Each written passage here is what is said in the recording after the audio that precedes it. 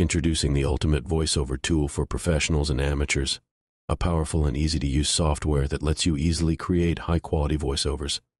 Kaaba is well known for its sacredness and religious importance. But recently, strange phenomena keep happening like violent sandstorms and unexpected floods that covered the Kaaba in water. And there was also a weird sound that came from the Kaaba, like a loud humming or buzzing noise. Are these events just natural phenomena, or do they signify something more spiritual and supernatural? Are they signs from God, or are they something else? Join us on this captivating journey. We'll delve into the recent events unfolding in Mecca, Saudi Arabia. Body. A powerful storm hit the city, where the Kaaba, the most holy place in Islam, is located. It brought heavy rain and strong wind, and even lightning struck the clock tower near the Kaaba. The storm caused chaos and fear among the people, who were moved by this rare and amazing event. Many people wondered what this event meant. As the sun was going down, the sky turned dark and the wind started to blow. The people, who were there to worship at the Grand Mosque, saw the stars disappear behind the clouds. The wind was so strong that it stopped people from doing anything outside, and it even damaged some buildings. But in the center of the Grand Mosque, the Kaaba, the most sacred place in Islam, was still and calm, as if nothing could shake its faith. A huge storm hit the city, where thousands of pilgrims were there to perform Umrah, a lesser pilgrimage in Islam. The storm brought heavy rain, strong wind, and even lightning that struck the clock tower near the Kaaba, the most sacred place in Islam.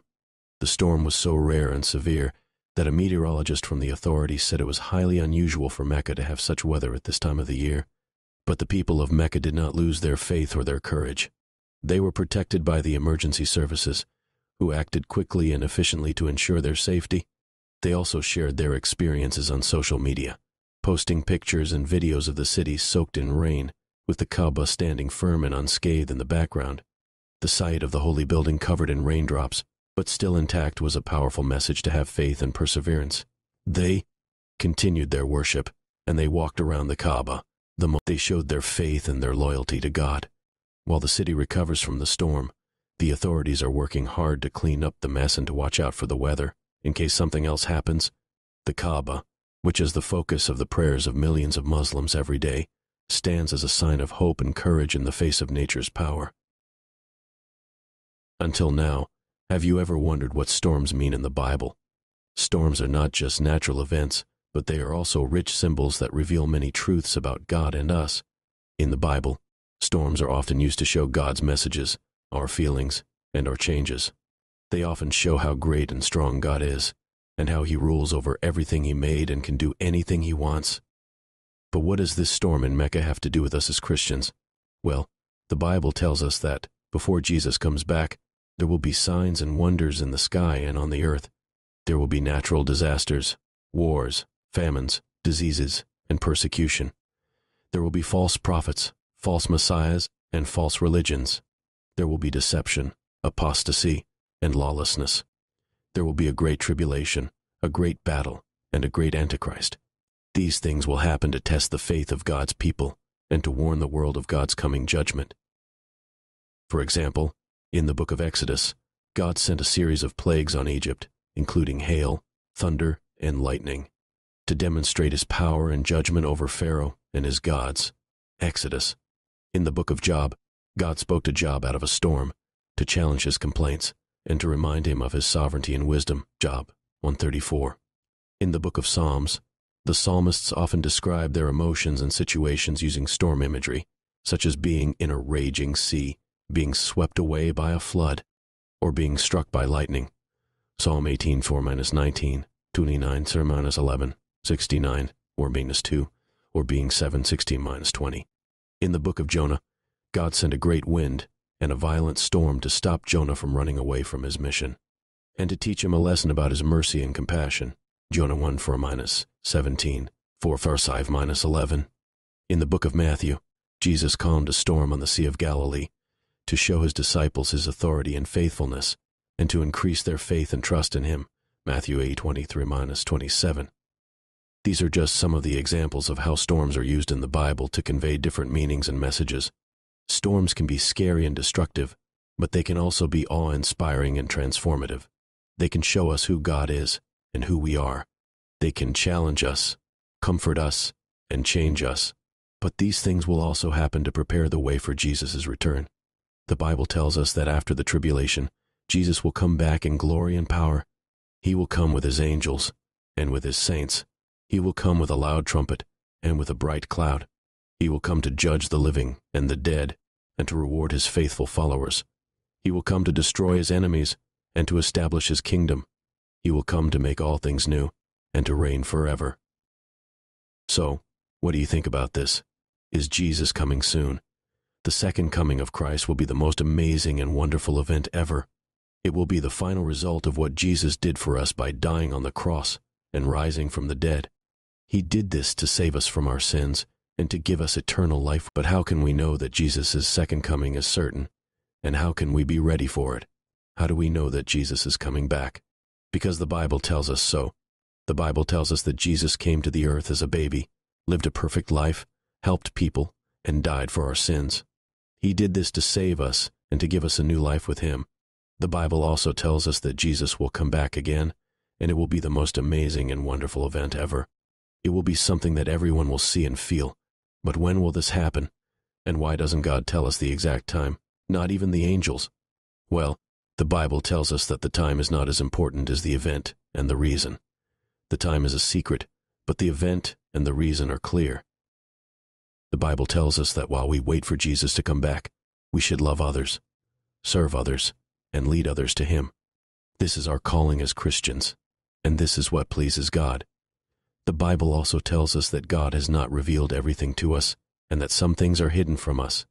This is because God knows what we need to know, and what we don't need to know. Some things are not essential for our salvation or for our spiritual growth. God wants us to trust him and to focus on what he has revealed to us.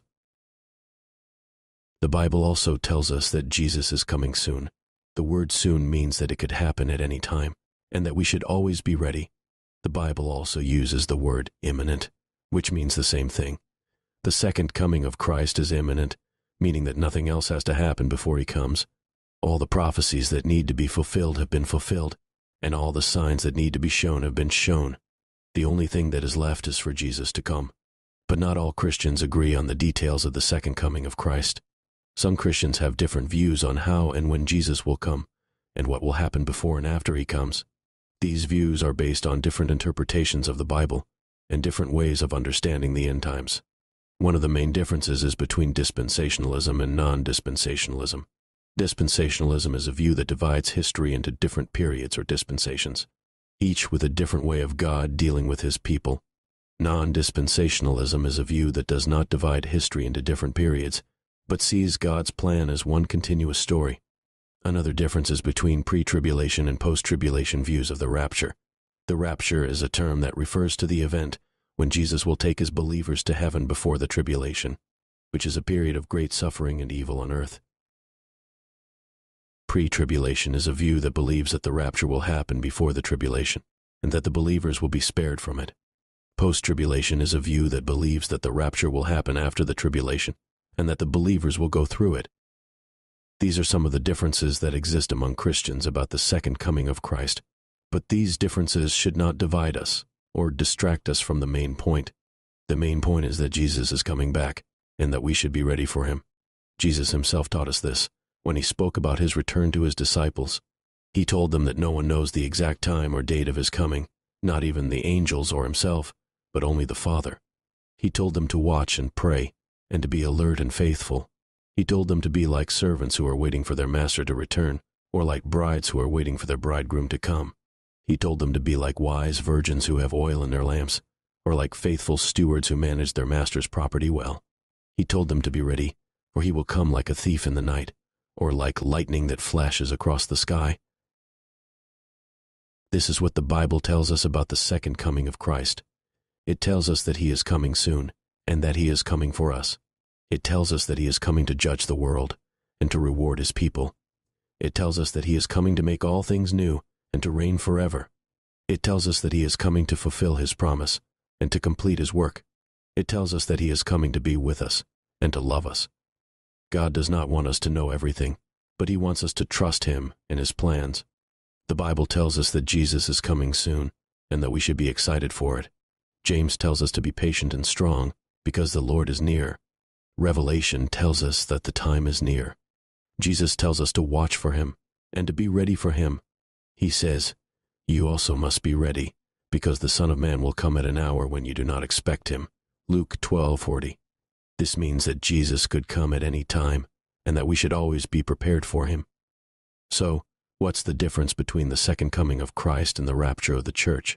The second coming of Christ is when he will come back to the earth, and he will fight his enemies and start his kingdom. This will not happen until after some other things happen, like the tribulation, which is a time of trouble and pain for the world. So, the second coming of Christ is not coming soon, but the rapture of the church is when Jesus will take his believers to heaven before the tribulation. The rapture could happen any time, and it is coming soon. Our long-awaited salvation is poised for revelation. The imminent return of Jesus to gather his followers could unfold at any moment, initiating the events foretold in Revelation. Just as the wise virgins in Jesus' parable, we must remain vigilant and prepared, as the exact timing remains unknown. Matthew 25. In readiness for this impending upheaval, we must make comprehensive preparations, mentally, spiritually, and physically. God desires to offer salvation both individually and collectively to nations, contingent upon our repentance and wholehearted dedication to him. While I hold faith in the salvation of my nation, America, current indicators suggest it may come through the crucible of judgment and despite God's mercy, our collective rejection of him and the accumulation of national sins have provoked divine indignation. Consequently, we confront escalating judgments until genuine repentance occurs and sparks revival within the church, thereby influencing the broader society. True revival in America hinges upon individual spiritual renewal among Christians. Having forsaken God's goodness as a nation, we now confront the increasing severity of divine judgment due to our rebellion, unbelief, and disregard for godly principles. As we reap the consequences of our actions, we are reminded of the prophet Jeremiah's words, "Your own wickedness shall chasten and correct you. You have forsaken the Lord your God. The fear of me is not in you, declares the Lord of hosts." Jeremiah. God's will amidst these impending judgments is clear. His people shall be saved, shielded, and empowered to manifest his kingdom across the globe. However, for this divine plan to unfold, wholehearted return to God's ways is imperative. The present hour calls for the church to awaken and radiate its light, for it is through us that God intends to usher in revival. My prayer is that the storm of judgment looming over America transforms into a vehicle for restoration and redemption, rather than leading to utter devastation. I beseech that the overcomers emerge, guiding the church towards holiness, righteousness, and triumph. In this crucial hour, worldly pursuits and indifference find no place among the overcomers. May the Lord extend his mercy amidst the impending storm of judgment upon our nation and the world. Let us prepare the path for the Lord's coming. Come, Lord Jesus, and deliver your people. It's never too late to surrender to God. He will rescue and employ you in his grand end-time work, a testament to his power and glory. Through his bride and remnant, God intends to showcase his perfect work amidst the tumultuous events of On the third day, as dawn broke, the mountain was enveloped in thunder, lightning, and a dense cloud, accompanied by a resounding trumpet blast that filled the camp with awe. Guided by Moses, the people ventured forth to encounter God, standing humbly at the mountain's base.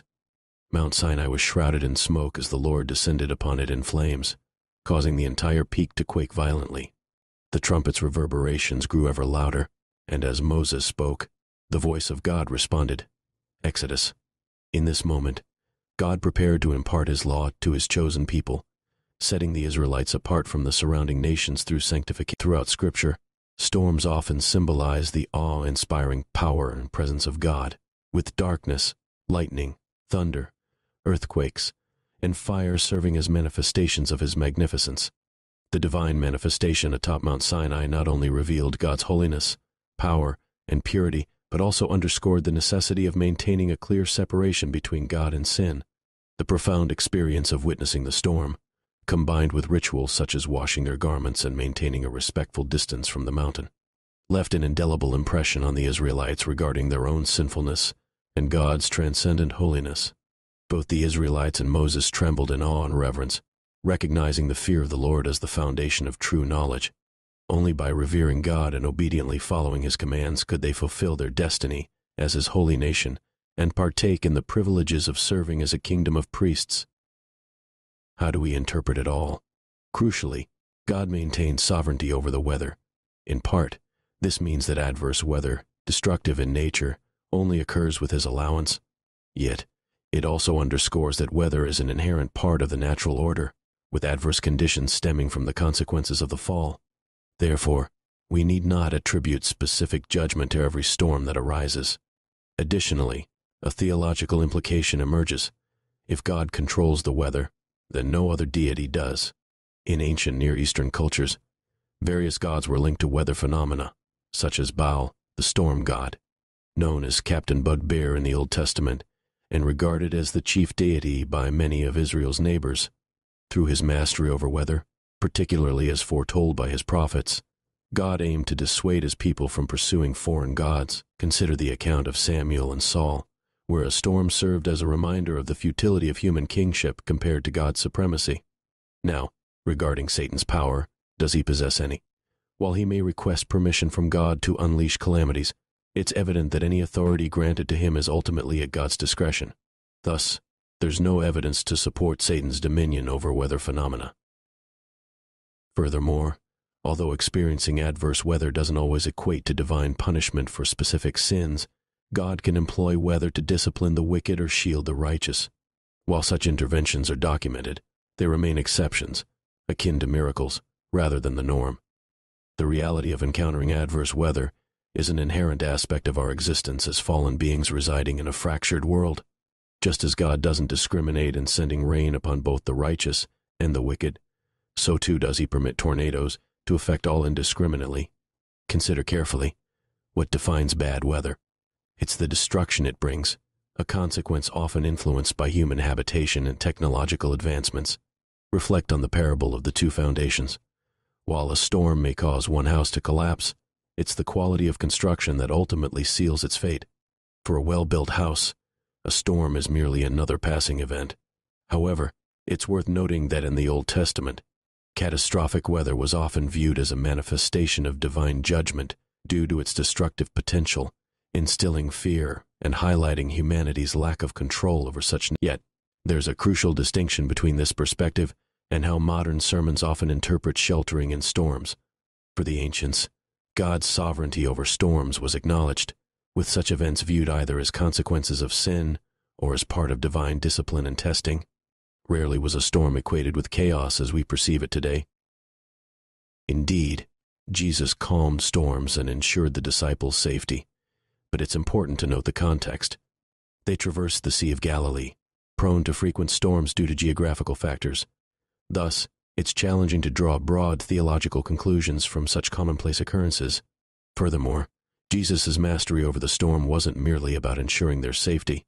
It served as a demonstration of His divine authority. When listening to sermons on this topic, consider their underlying implications. Are you prepared for His return? Remain vigilant. As highlighted in Luke, Jesus emphasized readiness, urging His disciples, and by extension, us, to prioritize spiritual treasure over earthly wealth. We gleaned profound insights from His teachings. He emphasized the correlation between our treasure's location and the orientation of our hearts. If our treasure lies in earthly pursuits, we're inclined to amass wealth and possessions here. While some tout money as power, for many, it's seen as the pathway to happiness. However, with an eternal perspective centered on God, our focus shifts to accumulating heavenly treasure. Recognizing that our ultimate destiny transcends earthly confines, it rests with God in heaven. Given this perspective, shouldn't we eagerly anticipate Christ's return, His second coming? This is the essence of His subsequent parable. Stay dressed for action, keep your lamps burning.